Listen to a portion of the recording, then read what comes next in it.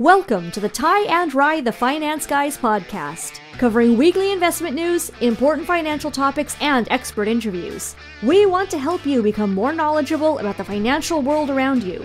This is not an offer to sell you anything, and remember, past performance doesn't indicate future results. Now your hosts, Ty Hansen and Ryan Robertson. Hello, welcome to another episode of Ty and Rye the Finance Guys. I am Ty Hansen, and I'm actually going to be solo today. Ryan had a couple of other commitments, and so I'll take the reins this week. We're going to do a little bit of a different kind of hybrid style. I was out of town end of last week, so I didn't end up doing a market mini, and this is actually going to be the market mini for this week.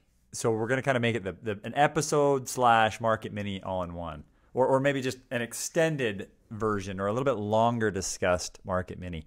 And the reason for that is really, This week's been a little bonkers in the market. So if you haven't already, I would say don't look at your portfolio for the week. It's not going to sit well. So, anyways, I don't mean to joke around. Obviously, it's never fun to lose in the markets. But let's talk about it. Let's see what's going on. I want to talk about different parts of the market, things we're seeing. Nobody knows exactly where we're going. Nobody does. But what I want to talk about is, should we head for the hills? What are the trends looking like? Is everything doom and gloom? And again, I don't know exactly where it's going, but we can actually talk about some market indicators, right? And see what that means and where we're at with everything. So, and from there, obviously, we can make some hopefully better decisions, make some educated decisions. So a couple things. The market is down this week. The actual S&P 500 is down almost about a little over 5.5%, down 5.5%. Tech taking the biggest hit this week. Really, so on the year, technology's down more than 10% on the year. It's actually one of the worst starts for tech since 2008. So it's been a crazy start, to say the least. The last 5 days, let me switch over really fast. The last 5 days, so tech and small cap really taking the biggest, kind of the brunt of this beating, if you will. I want to look at some of the market sectors because, even though, so it's interesting. We got to think about this, and we got to make sure we're not getting, too frightened of the markets just because, tech is taking such a big hit and things that are really what's happening is more growth. Things that are more growth oriented are really taking a beating. But if we look, so like utilities this week are pretty close to flat. They're barely down. Energy's down about 1%. But on the year, energy's actually still up over 14%. So energy's doing well. Also, gold's starting to do a little bit better. So we are seeing things that do well in a downward trending market, right? There's still pieces and still some areas of relief, in the markets that we are still seeing weather the storm okay. So the idea here is, okay, well, why, Ty? What's going on? Well, I mean, we've been talking about this for a while. We know what's going on. We really do. It's, everybody's concerned with inflation, and everybody's concerned that, earnings are not going to be where we want them to be. And I think what we need to understand and take a step back and realize is we knew this was coming, right? We knew that we've been on a really good run since post-COVID, right? Since, basically March of 2020.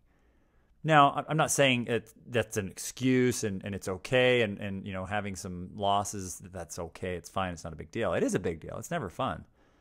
My point is it's big picture, right? It's understanding, okay, well, where do we think we're going to be over the next 6 to 12 months? Is this kind of the beginning of the end? Is this going to be a big pop or not? Well, again, looking at the general market data, I'm still of the mindset that there is still growth to be had. But what we're experiencing is, again, there's kind of this shift from growth to value, we're seeing things, that aren't necessarily super sexy, right? Like technology's been really hot and sexy the last couple of years.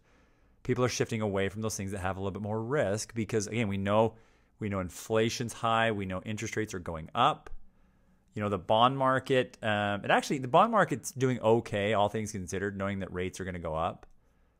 But, we knew this was coming. We know it's going to happen. So, again, I don't want to say it's an overreaction. I definitely think this is, a normal, healthy correction in the market. But that's what this is. This is people saying, oh, okay, well, the party's, I don't want to say the party's over, but the party's dying down a little bit.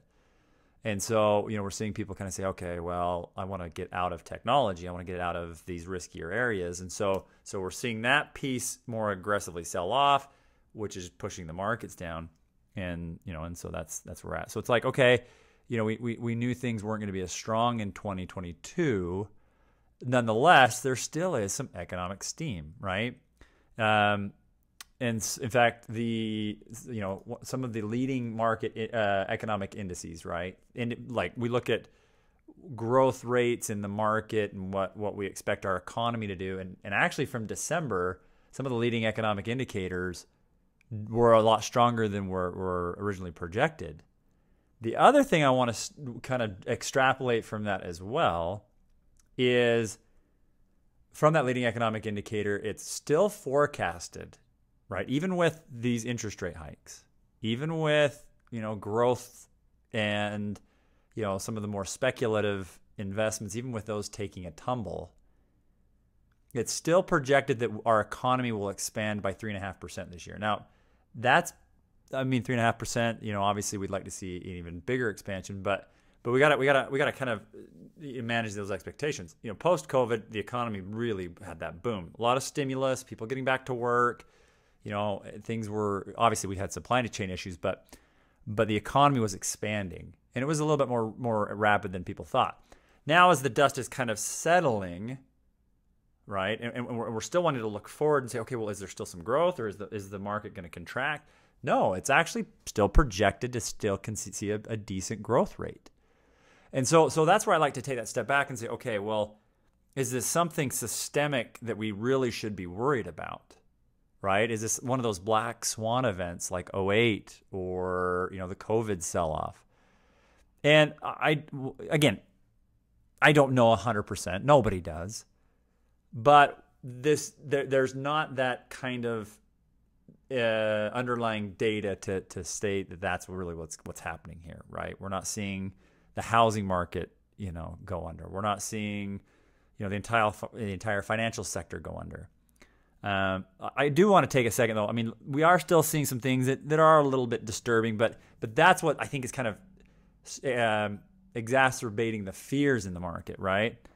Like this last week, Peloton took a big hit, right? They had some issues with some of the production and purchase, so Peloton took a hit. Netflix, that was an interesting thing. That was basically Thursday and Friday. And that's another interesting thing too this week is we're seeing kind of this really, really whipsaw effect in the markets, because I think we see people. It's like we're trying to really still get that growth engine. We want to still see that it's running, right? We're a little bit greedy that way.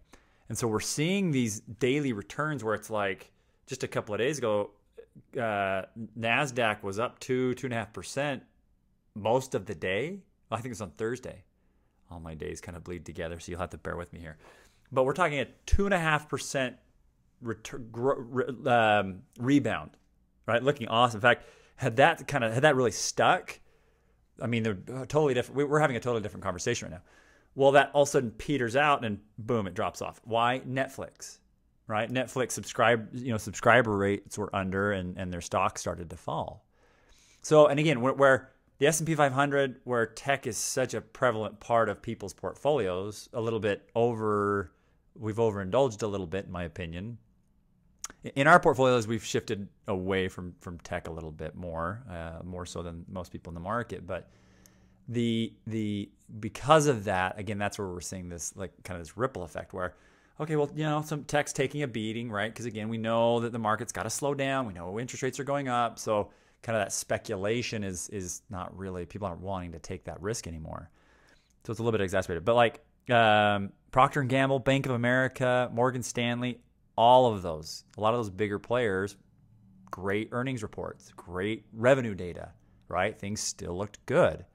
So, yeah, again, I don't always like to look at the individual stocks to paint the big picture, but my point is it volatile?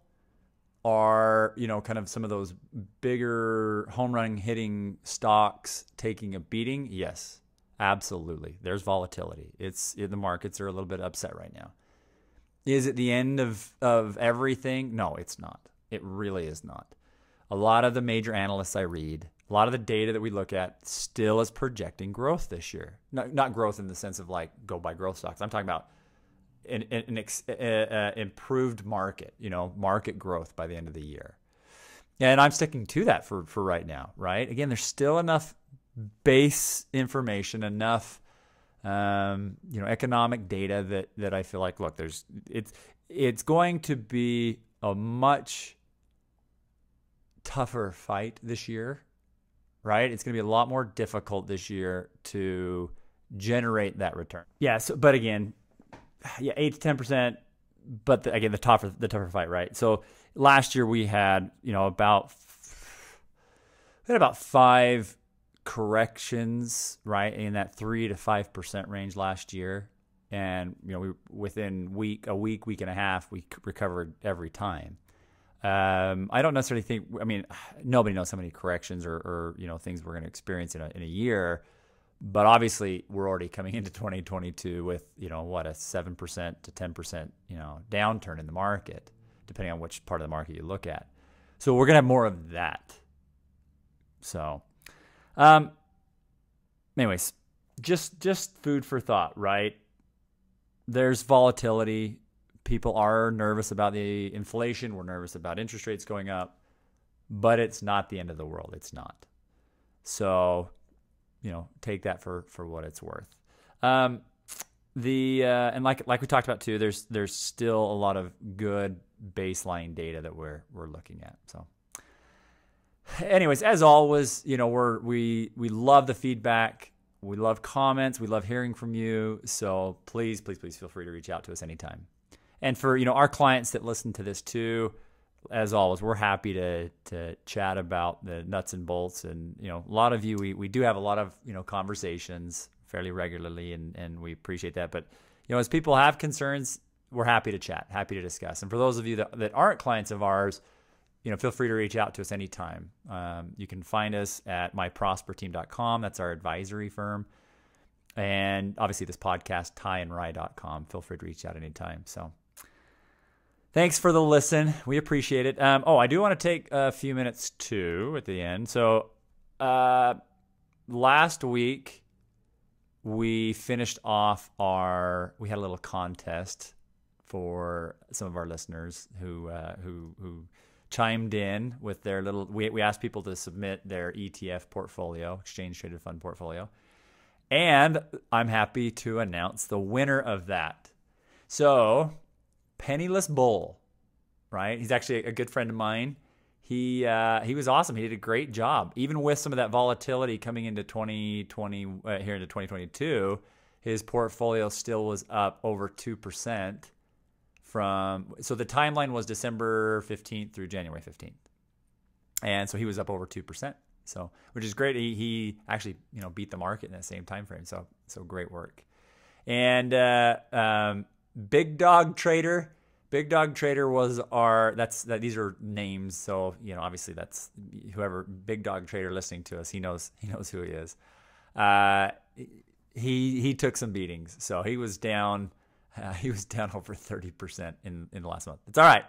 At least you tried. We appreciate you participating. So good job, Penniless Bull. We've got some AirPod Pros that we're going to send your way. And again, as always, we appreciate the feedback. We appreciate, people, sharing, sharing your thoughts, sharing your concerns with us and reaching out to us. So next week we'll come back, Ryan and I, we'll have another full episode and we'll do another market mini. But again, as always, we thank you for the listen, and we're excited to keep bringing you market information. So again, don't be too over. I mean, obviously be stressed if you want, but take a deep breath. It's okay. And this is part of what the markets do sometimes. We see these corrections. So, all right. Have a great weekend. Appreciate it. Thank you. Hey, thanks for listening to the Ty and Rye, the Finance Guys podcast today. If you like what you heard, go ahead and hit subscribe. That way you won't miss any future episodes. Also, follow us on Instagram, Twitter, Facebook, Ty and Rye Podcast. Also, check us out at myprosperteam.com. Thanks. We will see you next week.